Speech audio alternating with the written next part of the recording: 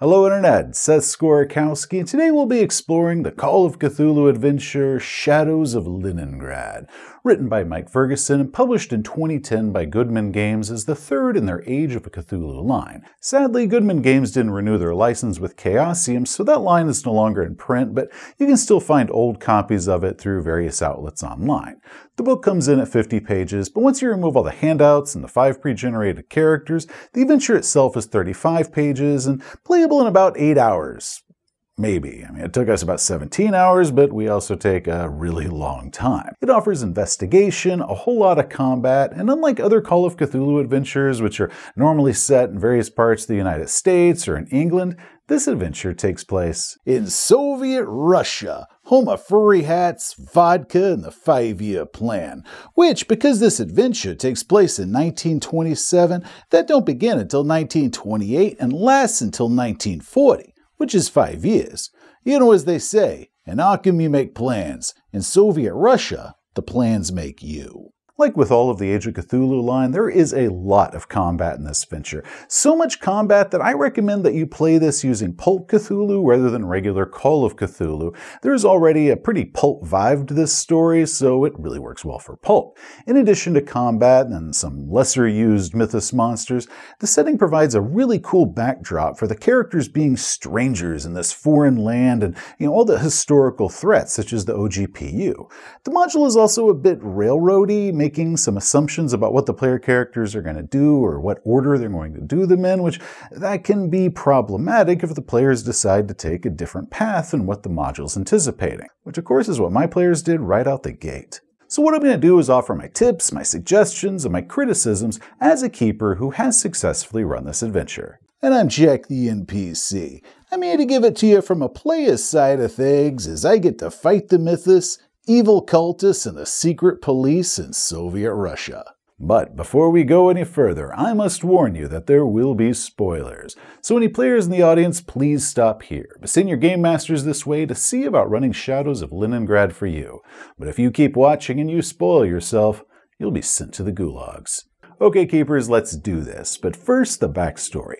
Long ago, before Russia was Russia, a dark cult of Ithaca formed, run by the Orkanov family. And using a mythos tome, the Book of Dark Winter, performed sacrifices and dark secret rites. Mixing the blood of sacrifices with bright paints, they painted elaborate and gruesome murals in the catacombs beneath their temple. Eventually, though, the cult was discovered by Peter the Great, and their temple was razed and the cultists destroyed. Or so they believed. Fast-forwarding to the 20th century, Alexei Ornikov, a descendant of those original priests, has amassed power within the Communist Party, and he's been able to acquire the ruins of the old temple in order to build his estate upon them. He married a talented American painter, Charlotte Joffrey, who discovered several paint pots in the ruins beneath the house, and she used those to create some otherworldly paintings, and she also discovered the Book of Dark Winter. Meanwhile, another descendant of the Ornikov family line, Boris Churin, is now the director of arts at the Mariinsky Theater. Upon learning of this book's discovery, he used magic and charm to turn the couple's daughters against them and kill them and then hide the book in a spot where he could recover it. Charlotte Joffrey was killed, and her husband and youngest daughter, Katerina, have been institutionalized. Now, one criticism that I have is that this backstory that I just told you is spread out between 2 different sections of the book, making it pretty difficult to reference in-game, trying to figure out what part was disclosed at which portion. The investigation opens up as the player characters receive news of Charlotte Joffrey's death, as well as a telegram from the State Museum in Russia inviting them to attend her funeral in 11 days, which 11 days is a pretty rushed trip trying to get to Russia from Arkham, but anyways, that's a different matter. But this is then going to be followed by an auction of her art collection. Now, the player characters can be sent on this mission for several reasons. They might be art collectors or maybe they're sent by a museum to recover some of Charlotte's paintings. Characters that are experienced in the Cthulhu mythos might recognize the connection between the Ornikov family name and the fabled Book of Dark Winter, and they might hope to acquire this mythos tome. They might also just be close friends or family, or be sent by the family to recover the youngest daughter, Katerina, who's 9 years old, or maybe they decide to go and uncover the mysterious circumstances behind Charlotte's death. Like she was just an old friend of theirs and they want to know what happened. For my game, I did a combination of these, where Miskatonic University sent some of the characters off to collect one of the paintings for their museum, and then another character was specifically sent by Charlotte's aunt to recover Katerina, who's 9 years old, and bring her back to the States, and another player character wanted to acquire the Book of Dark Winter. Holy crap, guys. I just found out that Charlotte, that artist girl that we used to go to college with before she ran off and married that Russian guy, she was found dead. Not only that, Miskatonic University wants us to go over to Russia in order to pick up some of her paintings, so some sort of museum they're doing about famous alumnus. And get this, Charlotte's aunt wants us to go over to Russia and get her youngest daughter, Katerina, who's locked in an asylum right now, and bring her back to the States. And get this, the Orkanov family who Charlotte had married, they were rumored to have some sort of mythos tome called the Book of Dark Winter, which I have always wanted a copy of in order to complete my set. We have got to get over there. We got to get that painting, get that girl, and get that book. Hold on, Katerina, we're coming to save you. Now, if you're using the pre-generated characters, each of them has a built-in motivation for going on this adventure, and you can begin the adventure as they're stepping off the train into Leningrad. Now, one benefit of the pre-generated characters is that all of them can speak Russian. Yeah, I was going to ask you about that. I only speak English, bad English, and a few yo mama jokes in German, but I don't speak no Russian. The module recommends that the player characters bring in their own characters for this adventure. Each of them should be given a 50% in Russian. However, if these characters are all well-established characters that you've been playing with already, and you don't want to have them suddenly just know this language that they didn't know a week before, maybe you could have it where they just cram a bunch of Russian on the ship over there, earning themselves 10 plus a D10 points in Russian, or maybe they could just bring an interpreter along with them, or let the players figure out how it is they want to deal with this language barrier. Now, one thing that the module completely ignores when traveling to Soviet Russia is that firearms are strictly controlled there. Now, personally, I'd prefer that we just go ahead and acknowledge this and make that a hurdle that the player characters have to overcome. The investigators, they might, bring their favorite pistols along and have a little bit of trouble trying to get those across the border, so maybe they should consider how they're going to do it. They might sneak them through in their luggage, or they might bribe some border guards, or maybe they try to score some on the black market once they've gotten inside. Now, one book that I reread before running this adventure was Dennis Wheatley's 1933 novel Forbidden Territory, where the heroes are going into Soviet Russia to rescue a friend. And before they left for Russia, one of those characters who was extremely wealthy contacted a friend of his in an embassy. I want to say it was a Spanish embassy, and he had this friend send this box of cigars that had some pistols hidden inside of them ahead to the Spanish embassy in Russia in order to be picked up there, and they're sent along in the diplomatic bag. So once the characters arrived in Russia, they visited the embassy where they recovered their pistols and also their cigars.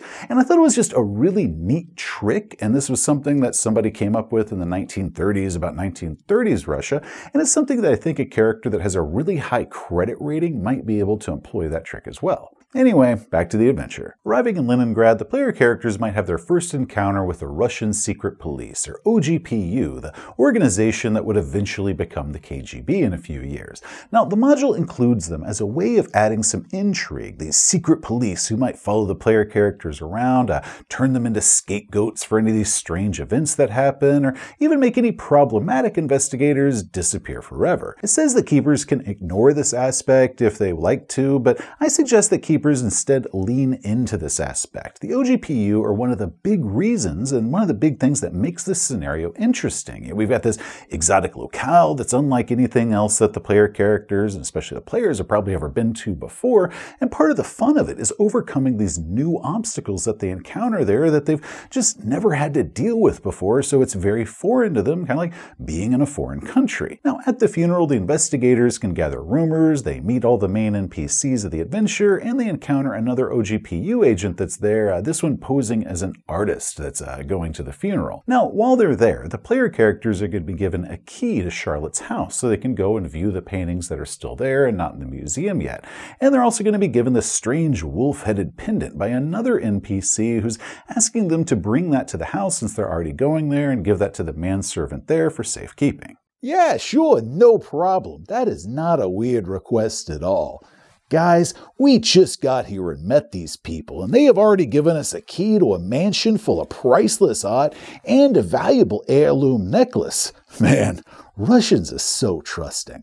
Personally, I say that unless the player characters are personally known by these NPCs, prior to this adventure, or they're related by blood to Charlotte, maybe have it be where the NPCs instead give these items to an escort or a guide that is with the player characters. Some sort of NPC, somebody that was maybe hired by the museum to kind of show them around. And then you can have the player characters try to get these items from their escort, or maybe just trust the escort to do it for them. Or you can have something happen to the escort. Now the player characters, they can get their hands on the key and the pendant, or, it just seems a little bit more plausible than these people just giving these strangers all this stuff, because that just seems, a little bit weird to me. Now, from this moment forward in the adventure, the module is divided into 6 scenes, with the first 5 scenes, providing all the clues that will lead the characters to the finale scene in Scene 6.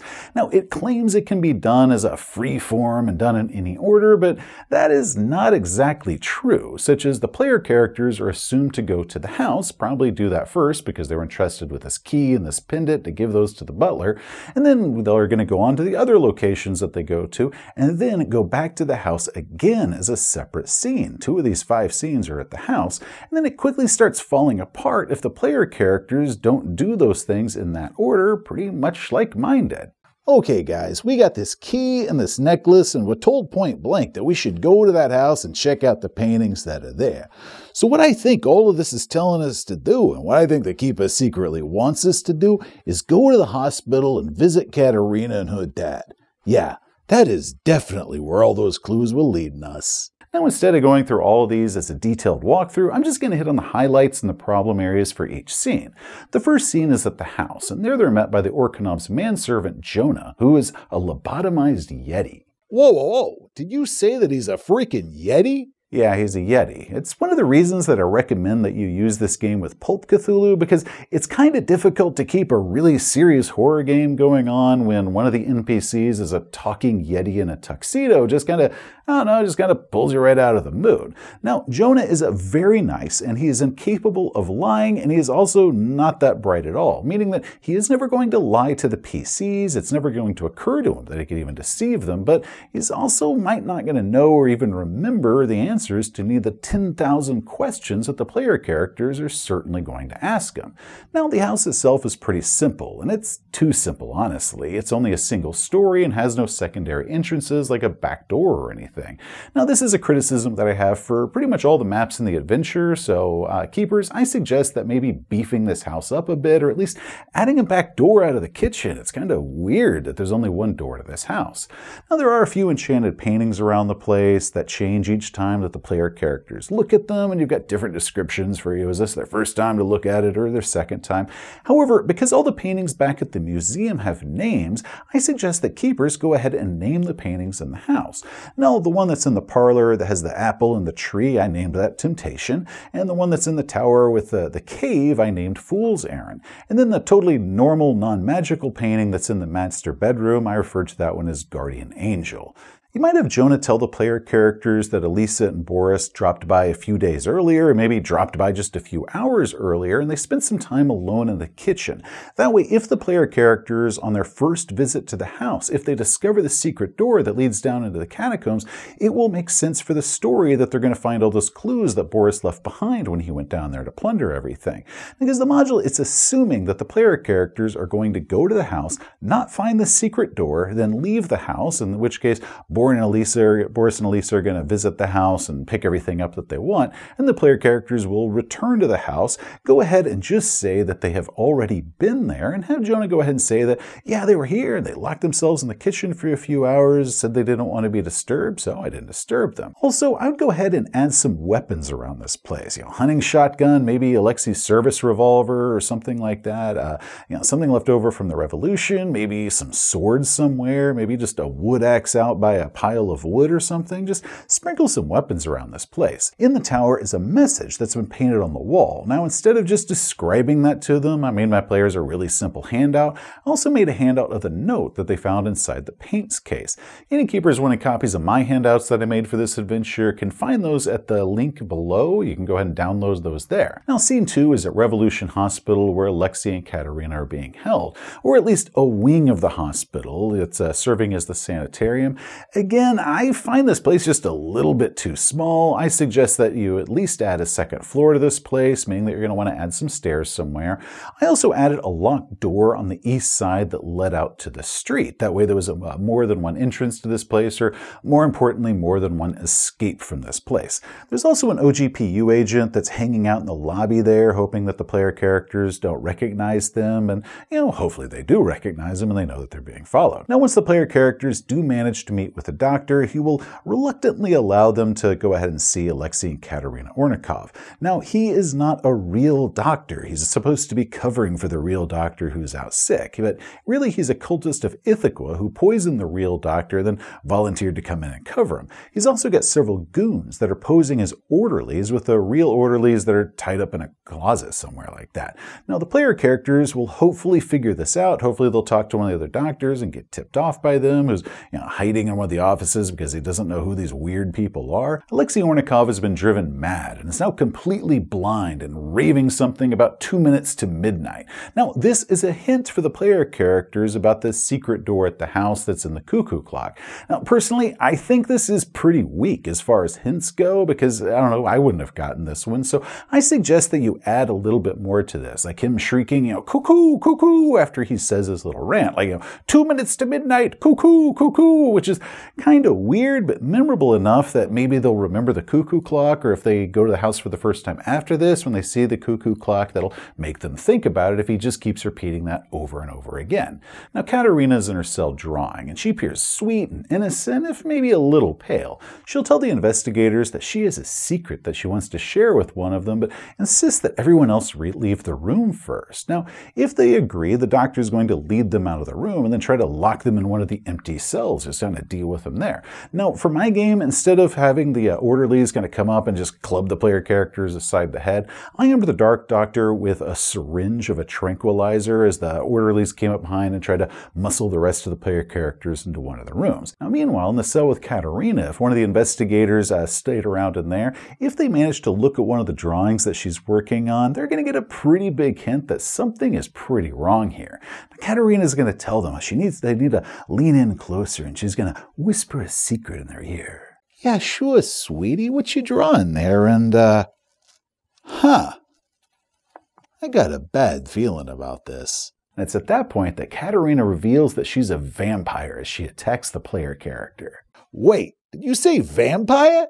That is quite literally the last thing I was expecting. Yep, and she is tough as hell, and unless that player character is armed or the rest of the group can get inside the room with them, if they're trapped alone with her and they're not armed, they are probably pretty screwed. She nearly killed one of our player characters, who was a very tough Pulp Cthulhu character, and I think they only lasted about 2 rounds with her and nearly died. Now, in our game, with the player characters, and they're fighting this cultist doctor and his orderlies out in the hall, and another character locked in a room fighting a vampire, it didn't take that long before one of the investigators, pulled out a pistol and just started shooting. Now, if they do, and that OGPU agent is still in the lobby, he's going to come and investigate these shots that he heard. Now, for my game, I gave it 3 rounds for him to fight through the fleeing crowd in order to get up in the passageway where everything's going on. And by the time he did arrive, Katerina had turned to smoke and she had fled the vicinity, and the doctor and all his orderlies were dead. So as the agent came up and rounded the corner and he saw these player characters and they saw him, instead of the PC saying how these guys attacked him and maybe planting their gun on one of their bodies and searching around for the real orderlies that are tied up in a room somewhere and maybe corroborating their story with the rest of the staff that knew that something was up with this doctor, instead of any of that, my player characters made eye contact with the agent and fled, meaning that OGPU agent, seeing a bunch of bodies and now this girl was missing and the player characters fleeing the scene, declared that the PCs were all criminals, knew who they were because he'd been following them, and now the rest of the adventure they were being hunted by the law. Which because this was the first location that we went to when we played it, and now one of our player characters was seriously injured and another was really banged up from that fight, and we were all now wanted fugitives from the law. Yeah, the rest of the adventure was just a little intense for us. The third scene is at the museum, where Charlotte's works are on display and also for sale. The investigators might come to this place during the day, or maybe they might break into it at night after it's closed down, and because that's what my players did when we did it, I added a back door to the first floor that led to a storage area down there, and then opened up into the first floor lobby, where they can then go up the stairs and see where all the paintings were. Now, there are cultists who are wanting these paintings of Charlotte's, a specific one called the Red Shadow, because hidden behind it is a map to the frozen temple where the cult can summon their dark and evil god. Unfortunately for these thieving cultists and the rest of the museum guests and the player characters, these enchanted paintings start coming to life and killing people. Well, you know, as they say, in Soviet Russia, art collects you. Now, one thing with these living paintings that you can find at the museum and some other places around the adventure, the module never ever mentions what might happen if the player characters to maybe throw some paint thinner, mineral oil on these monsters, or maybe throw that on the paintings themselves, or set fire to the canvases. I mean, I assume it would be devastating, but once these creatures start coming out of the paintings, we're only given stats for the creatures and not really told what to do if we just attack the canvas itself, or maybe use paint thinner on these things because, technically they're made out of paint. Inside the pockets of these dead cultists, they're going to find some tickets to Swan Lake, as well as a note from Boris. Again, I made this a handout that I could give to my players rather than just telling them about it, so any keepers that want to download my handouts, once again, link below. Now, scene 4 is a return to the Ornikov estate. The idea being that the clues that the player characters get from about the clock from the hospital, as well as the museum, is going to send them back to the house to look at that weird cuckoo clock that was there. Personally, I feel that clue with Alexei screaming 2 minutes to midnight is pretty weak. Thus, the suggestion that I mentioned adding him saying cuckoo, cuckoo to it. Now, it is assumed that the player characters will go to this estate, leave it, and come back, which my players didn't do that when they were there. They ended up staying overnight in order to heal because they were pretty banged up from their encounter with a vampire, but when they woke up is when I had it fast forward to the next scene, and certain things had changed, such as Jonah was now missing, having been sucked into one of the paintings, and also suggest putting some tire tracks outside from Boris and Elena's car, as well as Vladimir's car should still be parked outside because he never left, and it's never mentioned his car being outside, but he had to have gotten to the house somehow, so maybe mention when they get there the second time, or like mine did when they wake up the next day, that his car is parked out there, and that might give him a clue that someone has been there and hasn't left. I also stuck the picture of the clock from Vladimir's office inside of his car, because that was the clue that he saw that led him to the house, and he was rolling it up to mail it off. So the player characters, if they see his car out there and they search it, they'll find the tube that's got that picture with the clock in it. Maybe that'll tip them off as well as something's going on with his clock. I understand that art costs money and takes up valuable space. I get that. But I really wish that adventures where art was a central theme and valuable clues could be discovered in a painting that the player characters are looking at, that the adventure would at least give us a picture of this freaking painting. If the investigators check out this cuckoo clock that's in the kitchen and they move the hands to 2 minutes to midnight, 11:58, a secret door opens up on the floor. Now, a couple things with this whole gag. First, I say that in order for the door to open, the hands have to be manually moved to those times. They can't just simply roll over to that time, and once it hits 11:58, the door opens. Otherwise, it'd be opening twice a day, and that'd be kind of weird to have a kitchen that did that. Or you could say that, once it is going along at 11:57, at the next minute it just somehow skips over to 11:59 and never stops on 11:58 itself. So when the player characters move it to the time, that's what opens up the door. Next, because people have been going in and out of this door several times like that, maybe have it where that clock resets to 11:58 every time, so the time on the clock should always be really off because it's always been, moved backwards or forwards, right? So maybe that can also be a good hint to how long it has been since that door was open. If they just did the math on that somebody's been down there in the last 5 hours because the clock is now 5 hours past that. Now, going down the stairs, they're going to find the catacombs to the ancient temple. There is a ton of stuff down here. A lot of it is very lethal, but a few things that I do want to point out.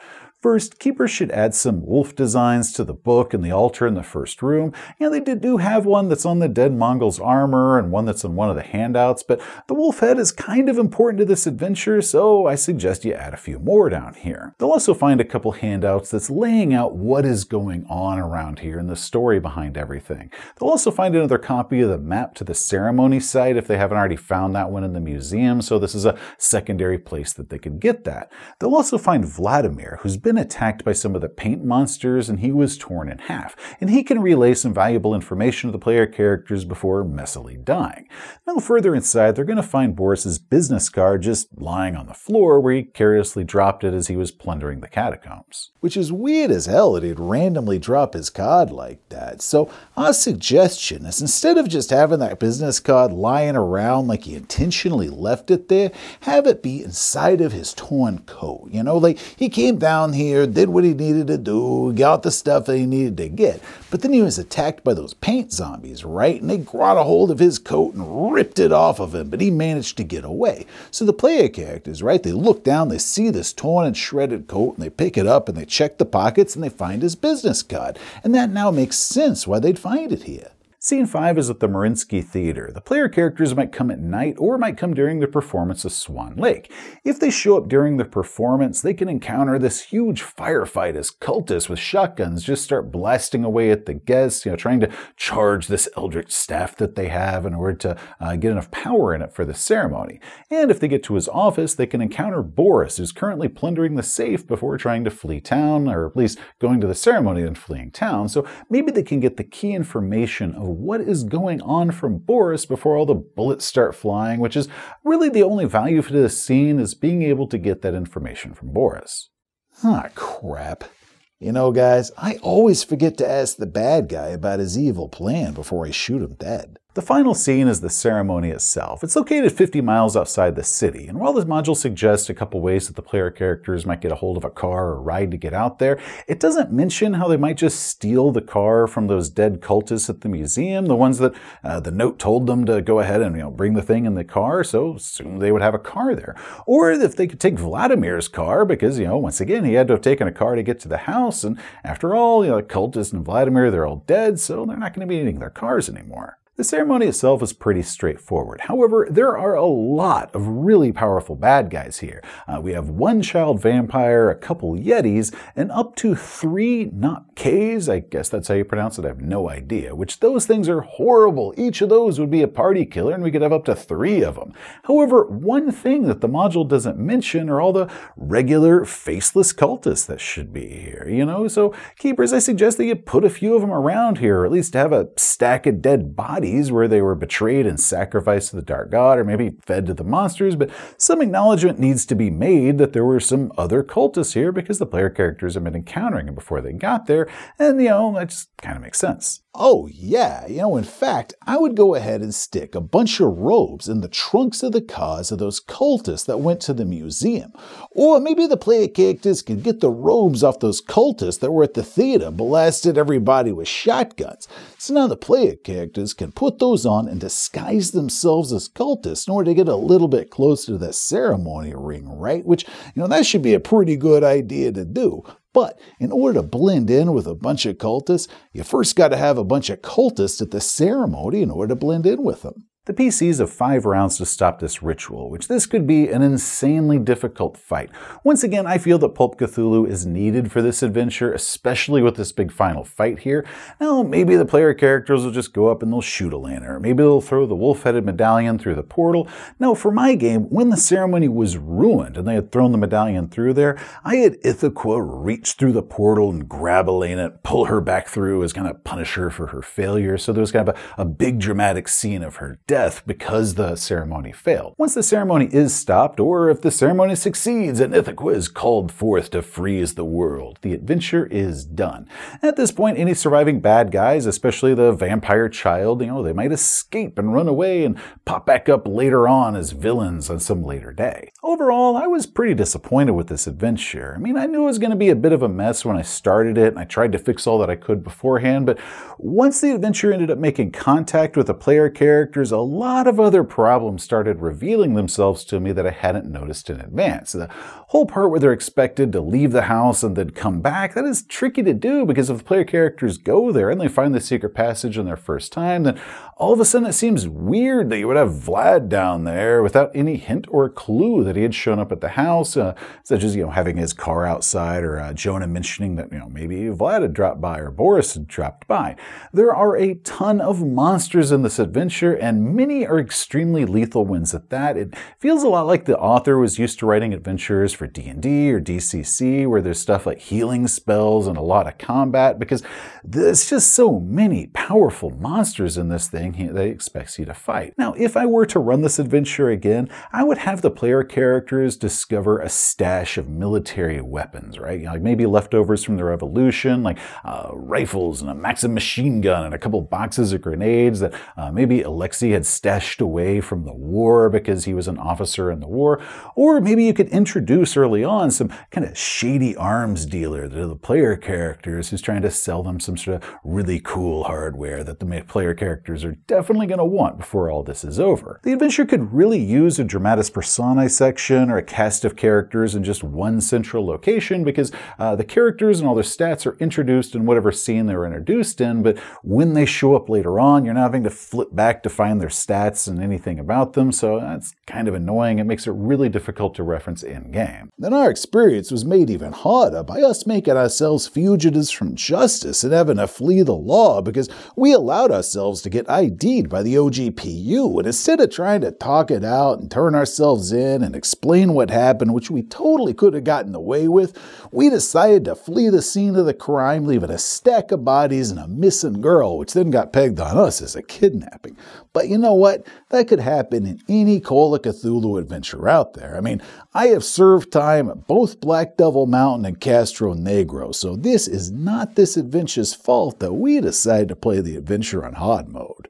My own group's interesting decisions aside, I don't recommend this scenario for keepers, not without some serious prep work beforehand, and once again, maybe just doing this one with Pulp Cthulhu as well.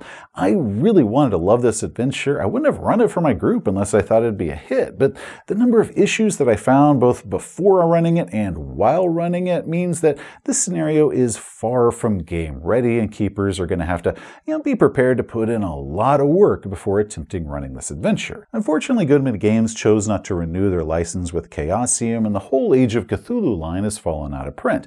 Though, for some mysterious reason, you can still find PDF copies on the Piazzo website, maybe not for much longer now that I've pointed that out, so if you want one, probably best to act quick.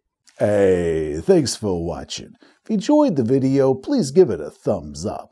You want to see some more of our stuff, such as game reviews or how-tos, just hit that subscribe button. And if you want to support Seth's channel, consider picking up one of his books and novels, available in print or an audiobook, which he ain't pretty enough for an OnlyFans or nothing like that, so this is the best that he's got.